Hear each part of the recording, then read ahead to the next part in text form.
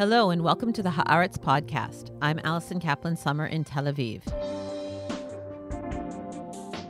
Israel is marking the one-year anniversary of October 7th, a day when civilians and soldiers, Israelis and citizens of countries from around the world, were murdered in the surprise assault by thousands of Hamas terrorists from Gaza. Amid the national commemorations of loss and mourning, and arguments over those commemorations, the war that began on October 7th has not only continued but intensified and spread across the region, as thousands of individual family members mourn their loved ones at the same time. Joining me on the podcast to talk about the mingling of individual grief, national loss, and international turmoil is Hannah Wacholder Katsman, whose son Haaretz Katsman was killed on October 7th in Kibbutz Holit. A member of the kibbutz, Chaim was a political scientist with a PhD from the University of Washington with a focus on religious Zionism in Israel. He was a passionate peace activist involved in groups like Breaking the Silence, and he volunteered in Bedouin communities in southern Israel. Hannah, thanks so much for joining us at the beginning of what's sure to be a challenging week for you. Thanks so much, Allison. So you've known this day, this anniversary has been coming up for a while. I'm sure your calendar is full of events of commemoration and remembrance in the days leading up to it. And in a normal world, it would be a day when you were focusing on your individual loss of Chaim, but there's nothing normal about these times. So what's it like marking this day as events, as war, missile attacks continue to unfold around us? Do you feel like you're able to focus on remembering Chaim? I remember the Yom HaZikaron, the Israel Memorial Day for soldiers and victims of terror, and I wasn't prepared for it. I started getting these messages about 2 weeks before. I'm thinking of you, so on, and it took me a little while to understand that it was connected to that. This was back in April, right? Yeah. And it was very, very difficult, that whole period. A lot of articles and videos came out commemorating Chaim. Sometime in the summer, I realized, well, this is going to happen, in October around the holidays, and it's going to be so much more intense. So I was prepared in a way, and it hasn't been as bad as I expected. There continues to be a lot of events. There have been a whole series of memorials, some planned by me or the family, and some by outsiders. There's going to be an academic webinar on Tuesday, next Tuesday on the 15th, from the University of Washington about his academic legacy. We went to the cemetery to mark 12 Hebrew months since the death. I had an event in my synagogue, a study evening. It was Chaim's birthday on October 3rd, and I don't check social media during the holiday, so for 3 days I was offline, and I've been just thinking about the memorial events, and his birthday passed me by, and then when I turned on my computer, I saw messages from his friends for his birthday. how old would Chaim have been? 33. 33 years old. Yeah. What do you think about the politicization of the mourning ceremony, that some of the families of victims refuse to participate in the official government commemoration? They're having their own alternative ceremony, given their feelings about the government. Does that bother you? I have been out of that. I haven't been a part of that conversation at all. I'm going to a memorial for the members of Chaim's kibbutz. I wasn't invited to anything official. I kind of knew about the controversy, but I understand it. But that's one debate I stayed out of. I think Chaim was the first victim of October 7th that I wrote about at the time, given that I follow you on social media. So I knew at first that he was missing and you were waiting for information about him.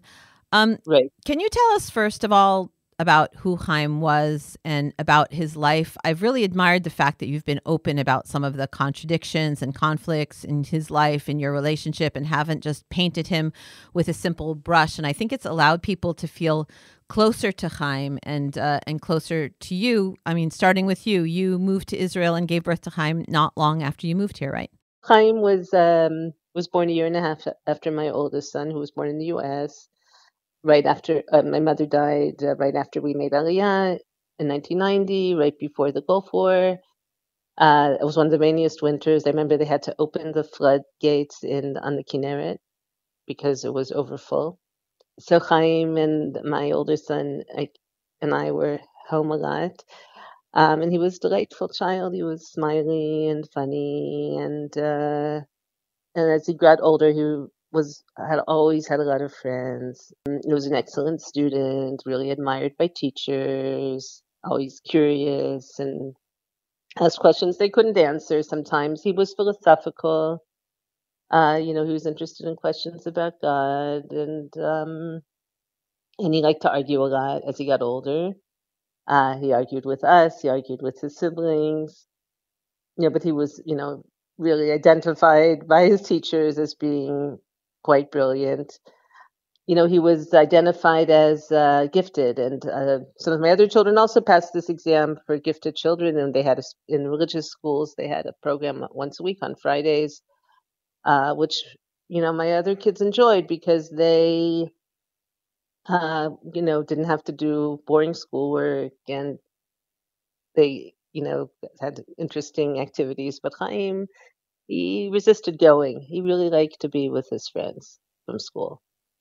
And I think that held through as he got older, and he eventually lived on the kibbutz, even though he was an academic and he had a doctorate and he really wanted an academic career. But he wanted to live on Holit with people from all backgrounds. It was important to him. He seemed to bridge so many worlds, right? That he grew up religious, he became less religious, but then his academic focus was religious life and settlers and right-wing politics. And he lived on the kibbutz, and I believe you told me at one point that his dissertation was based on interviews that he was doing with people when he was working in a garage. So it just seemed like he lived a very eclectic life. Yes, and someone mentioned one of the things that was unique about him was that because he was an insider and that he understood the national religious community, and he was able in his research to talk about the nuances within the community, because most of the people who were writing on the religious Zionist community were in it, mm-hmm. and they had their own, agenda. Like they wanted things to change within the community. And Chaim understood the community, but he was an outsider already, and he was able to look at it from a different point of view, thanks to his academic work, his academic studies. Many of the people who were writing about it from the outside, they saw it as one block, and Chaim understood the nuances, and that was unique. I know it's painful for you probably to discuss, but do you have a clear picture of what happened to him on October 7th? I don't know if I have a clear picture, but I understand that he was, one thing I don't know is if he was on the advance guard and he was therefore designated as a fallen soldier. I do not know if he put on a uniform in the morning. He did not have a gun because he had given his gun back for safekeeping. He had been on a long trip to India over the summer, and he'd only gotten back a week or two before, and they had made new regulations about a safe, and they hadn't provided one for him. Someone said just bureaucracy. So he didn't have a weapon. Obviously, we can't know if that would have changed the situation. But at one point, he was mostly in his house, and then at one point he did go out, and he reported that he saw one of the neighbors on the street, went to a different neighbor, and he saw some blood on the floor, which turned out to be blood of a dog who had been sick, but the neighbor was hiding on the roof. He hid upstairs, up on the roof for 12 hours until the army rescued him. Nobody knew what happened to him. And then he went to his neighbor next door, who'd only been living there for a few months. Avital was afraid to be by herself, so he went to her house and they climbed into a closet in her safe room. From what she described, he pushed her deeper into the closet, and they shot through the closet. I actually was there recently, supervising the packing of all of his things. We saw where they had, shot through the doors. And you had a very long day and night waiting for I mean, information. again, like we relatively short, really, for us, it was relatively short. We got official notice from the kibbutz around 1 a.m. So then the police notified us around 4 in the morning. Before this tragedy struck, you were a longtime public figure, activist for women's rights in Israel, also involved in American politics. And a lot of people might have simply retreated during this time of mourning, but you've been quite active, not just memorializing Chaim, but also pursuing the causes that you care about, adding to it, I guess, advocating for hostage families.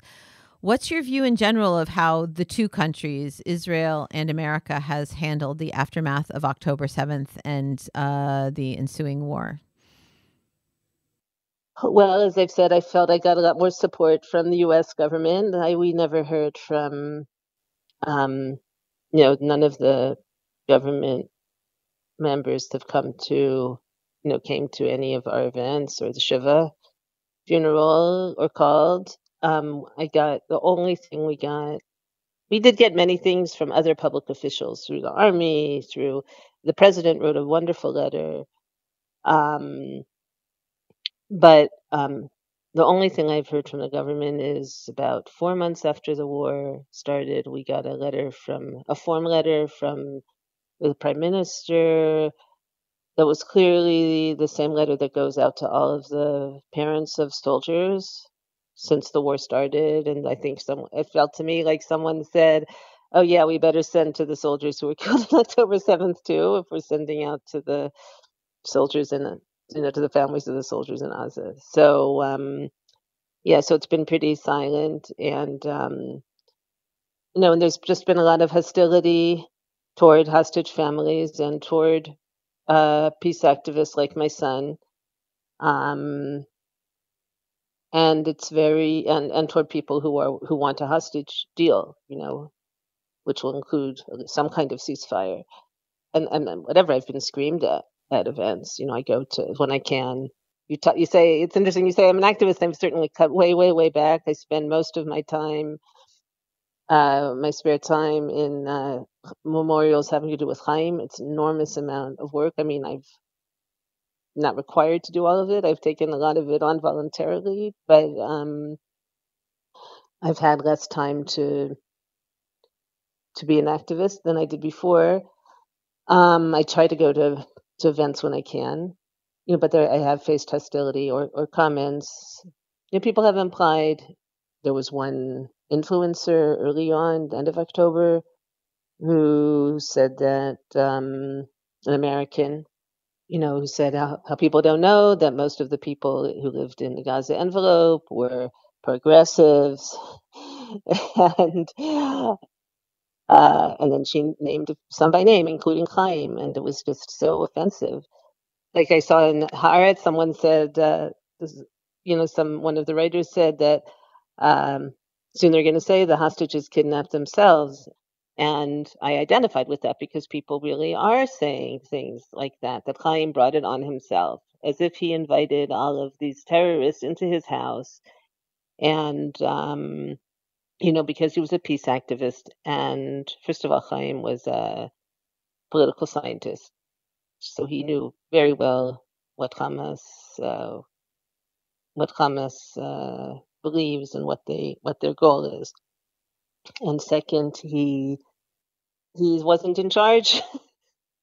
This right-wing government was in charge. So wasn't it their job to prevent it?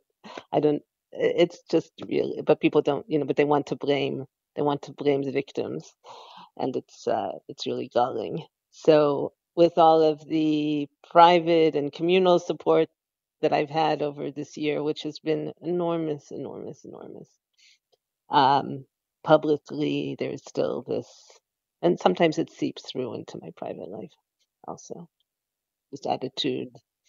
As someone who made Aliyah to Israel as a Zionist, moved your life here, committed to the country, do you feel disappointed? Do you feel let down at this point by the reaction of Israel's leaders and citizens, some of them, to what you've been through?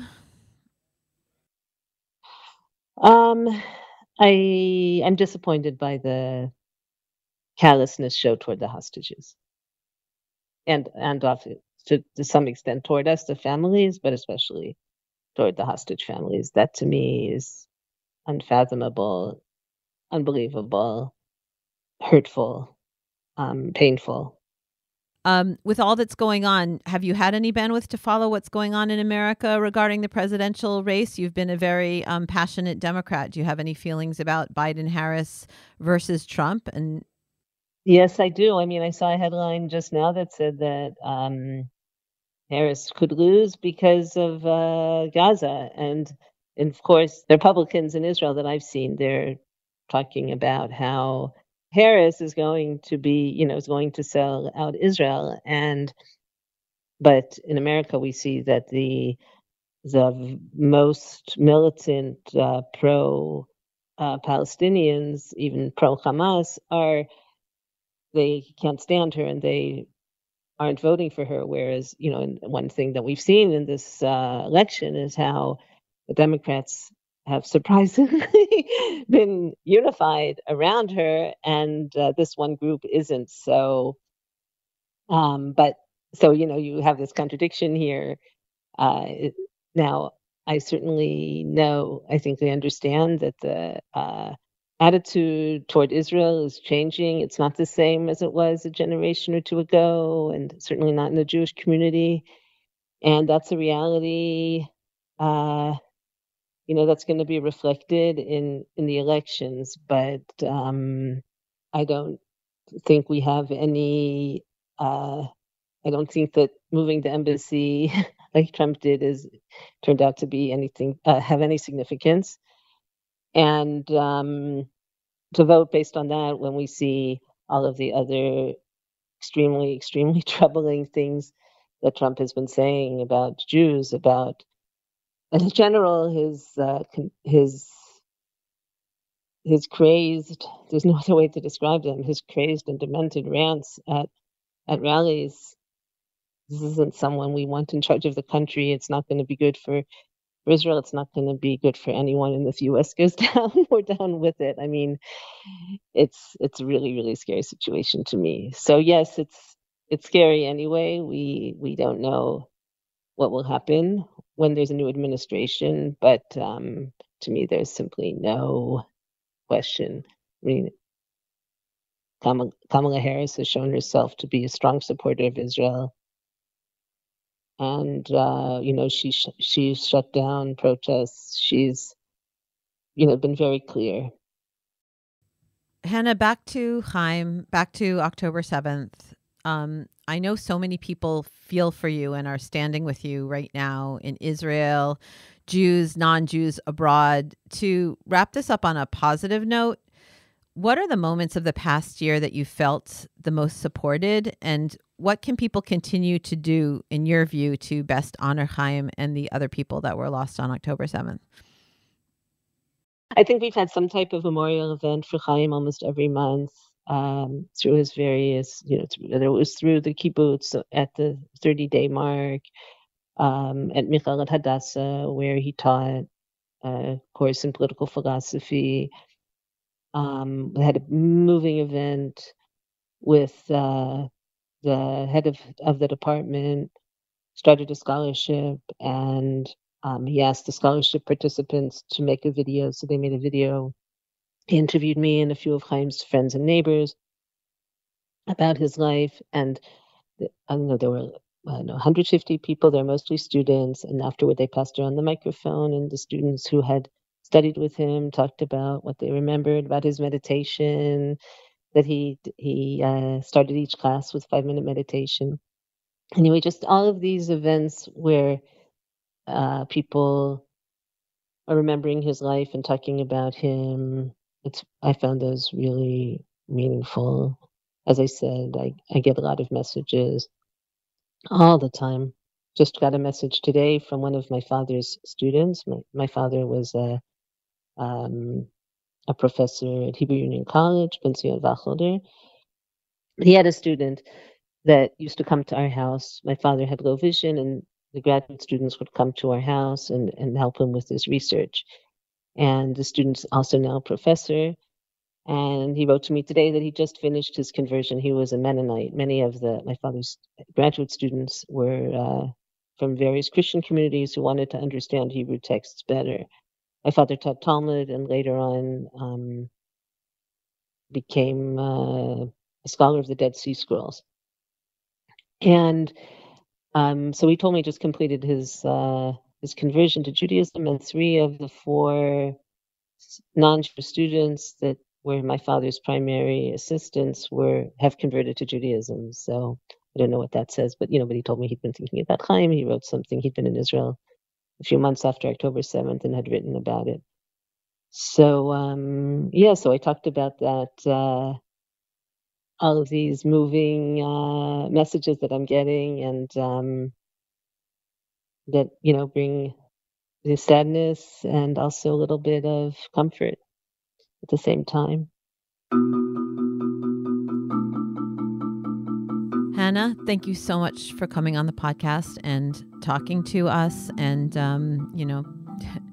stay strong during this week, and may Chaim's memory be a blessing.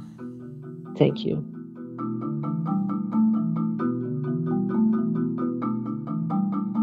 And that wraps things up for the Haaretz Podcast. Thanks to my guest, Hannah Katsman, and to my producer and editor, Avri Rosenzweig. If you like what you hear, please subscribe to the podcast on your platform of choice, and don't forget to subscribe and follow Haaretz.com for all the latest news on Israel, the Middle East, and the Jewish world. And if you are a subscriber, or if you subscribe now, Haaretz.com currently features a special in-depth video project marking a year since the events of October 7th. It includes interviews with survivors of that traumatic and historic day. And you can also join our Zoom on October 14th, on which Haaretz reporters are going to talk about what it was like covering October 7th and the Gaza war. Until next time, I'm Alison Kaplan-Summer, and shalom from Tel Aviv.